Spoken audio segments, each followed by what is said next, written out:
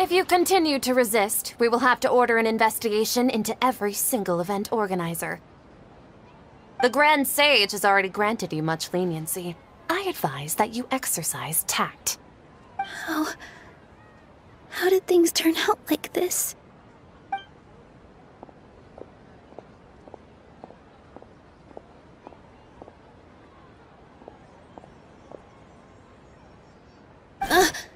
Traveler? You don't have to get involved. He's a sage from the academia. I don't want to drag you into this. Traveler? Traveler? What the heck are you doing? If you get arrested by the academia, that's another day gone to waste!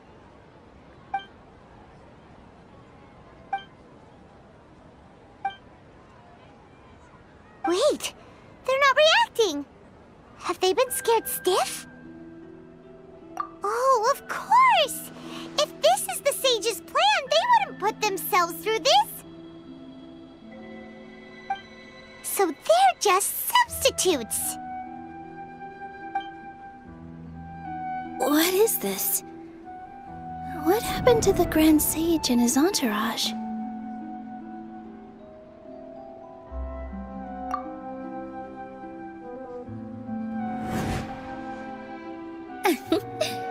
Like I said, they symbolize the goddess of flowers.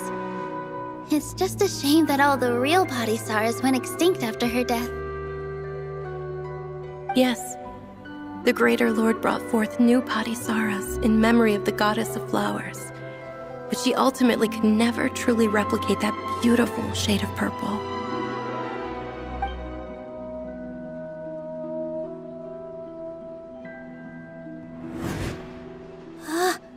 That beautiful shade of purple.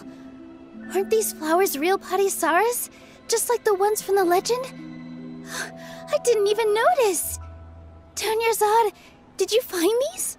But didn't you just say all the real flowers went extinct after the goddess of flowers passed away? So, Al? Yeah. What's going on here? Huh? You guys are acting weird. But okay, I'll try.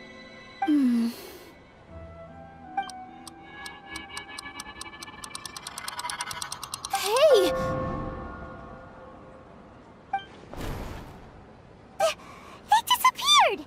So NILOU'S the host! What a surprise! Purple Padisaras don't exist in the real world anymore. But in NILOU'S subconscious, they can appear as decorations on the stage! It's just like the example Nahida told us. People assume there will be food on a plate, and NILOU assumed there would be real Padisaras in the flower pots. So when you saw the flowers, you instantly knew it was NILOU? But if we want to end the samsara, we need the host to become aware that they're dreaming. How should we make NILOU realize that? Am I dreaming? Huh? So I'm right. Is this Lesser Lord Kusanali responding to our celebration of the Sabzeruz festival? Wrong guess, but you aren't completely wrong either. The point is, what made you think this is a dream? As far as you know, people in Sumeru don't dream, right? Yeah, but have you heard the tale of the first sage? To prevent a calamity, he went on a journey to find the Dendroarchon. Ooh, sounds familiar. Dunyarzad told us a story like that when we first arrived in Sumeru City. So it was about the first sage, huh? Yep, but in the part you heard, he hadn't become the first sage yet. There's more to the story. His piety and wisdom were acknowledged by the Dendroarchon, and she finally gave her blessing to him. All kinds of spectacular scenes appeared in front of the first sage, as if all the knowledge in the world was being painted onto a canvas right before him. He was captivated. After who knows how long, he mastered all the knowledge he could comprehend. Afterward, he said to the Dendroarchon, I miss my parents, my wife, and my children. I've been away from home for far too long. They must be worried. The Dendro Archon smiled.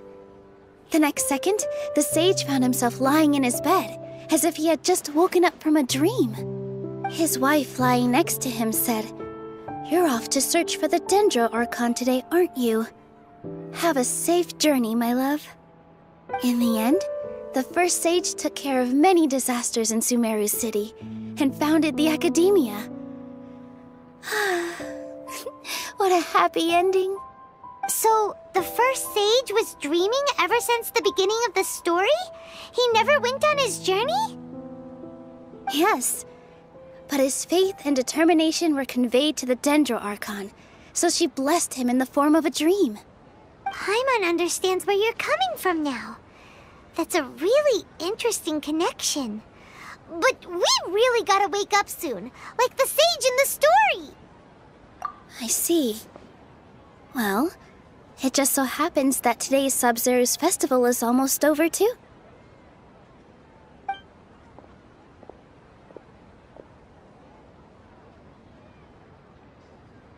Since we're in a dream, let's make this final dance of Sub-Zero's as beautiful as we can.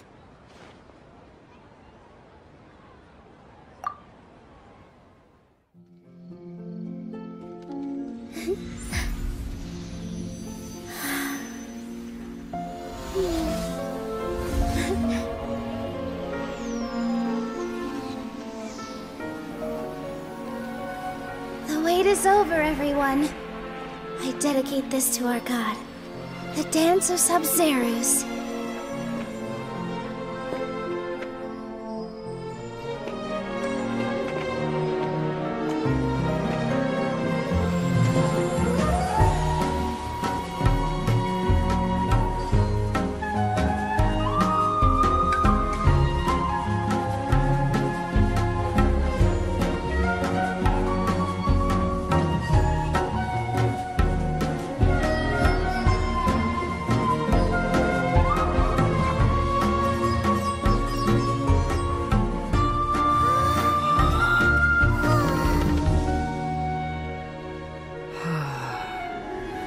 I'd be lying if I said I had no regrets.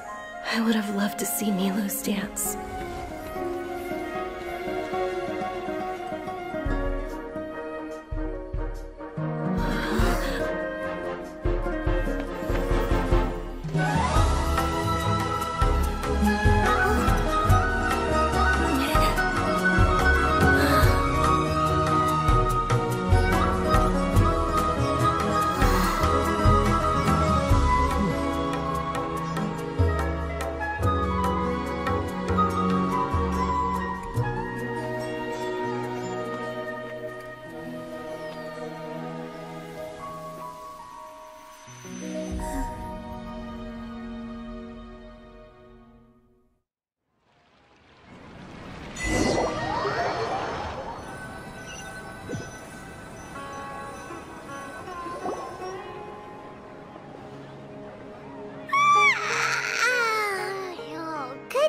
Traveler. Oh, Paimon feels like she's been asleep for the longest time. Paimon's head feels super heavy. Did we oversleep? Do you even remember going to sleep last night? Paimon thinks it was after the Sub-Zero's festival. The Sub-Zero's festival! Have we finally escaped from the Sub-Zero samsara? Quick! Take off your Akasha terminal!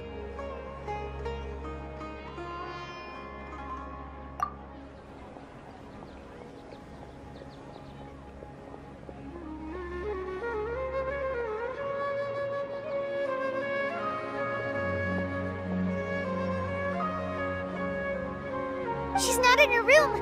What happened? Huh? What usual spot?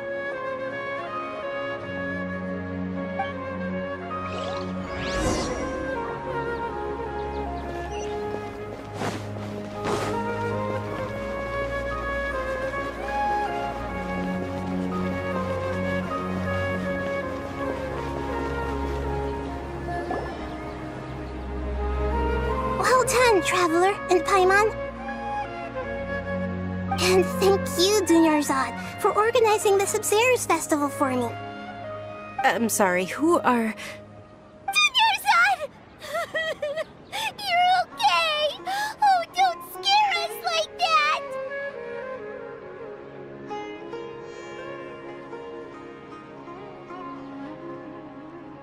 Oh, Traveler Paimon, I have something amazing to tell you. I just had a dream, and I saw NILOU performing the dance of Sumeru's.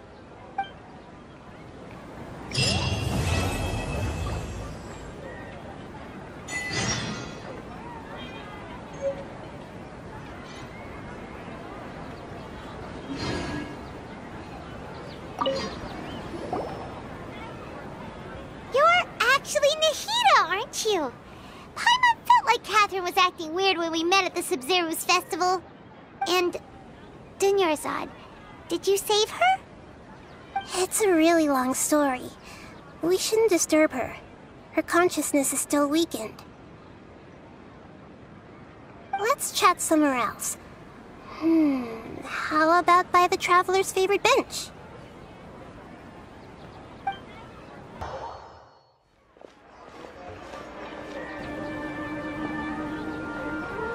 Let's talk about NILOU'S first. It's such a relief that she's all right. After we parted on the last day of the Sumeru's festival, I left the city and saw what the Traveler had described.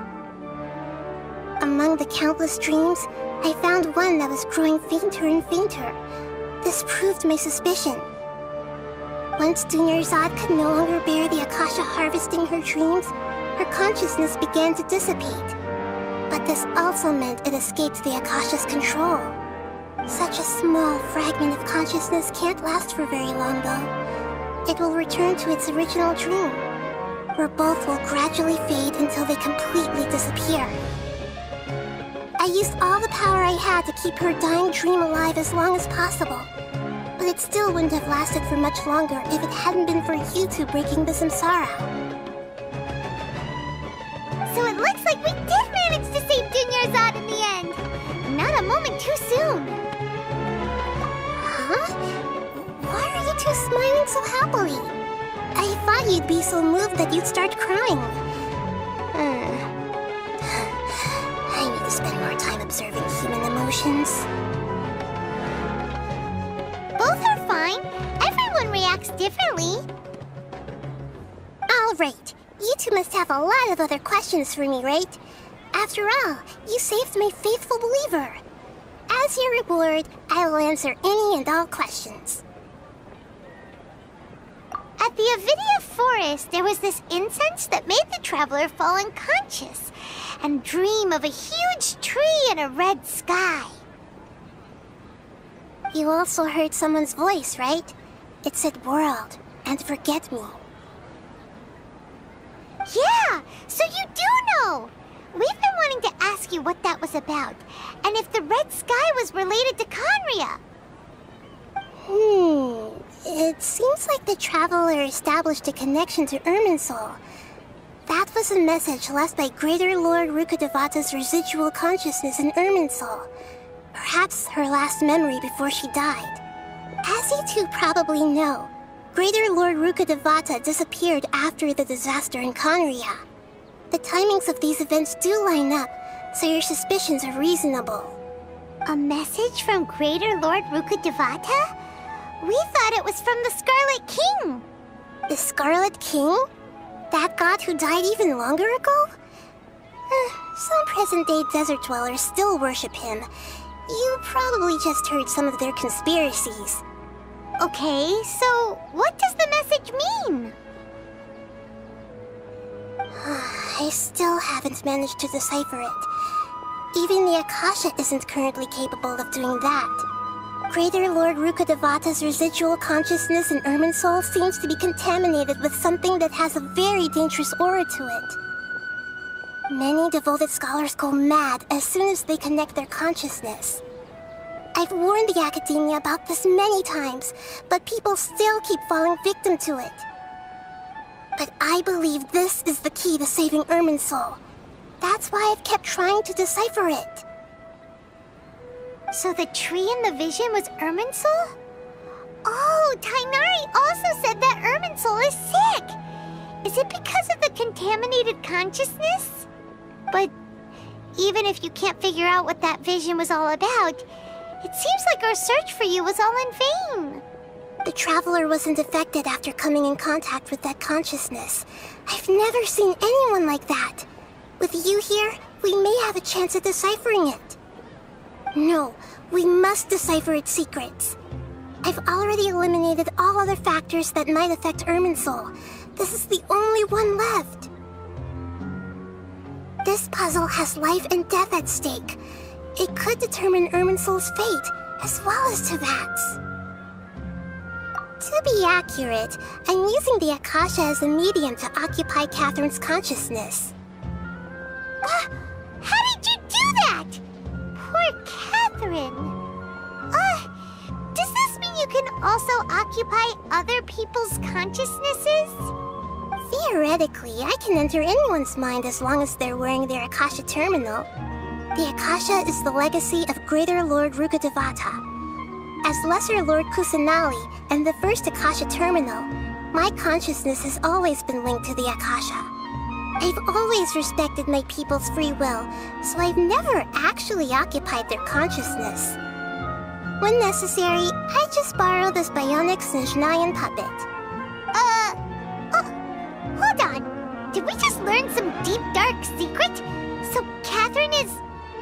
No wonder Paimon felt something was off about her. What about your own body? Why do you need to borrow other people's? Don't you live in the sanctuary of Surasthana?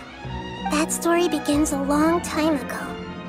After Greater Lord Rukkhadevata disappeared, the sages found my newly born self and took me back to Sumeru. At that time, I was young and weak. The sages kept me in the sanctuary of Surasthana, ostensibly for the sake of protecting me. But I've hardly heard from them since.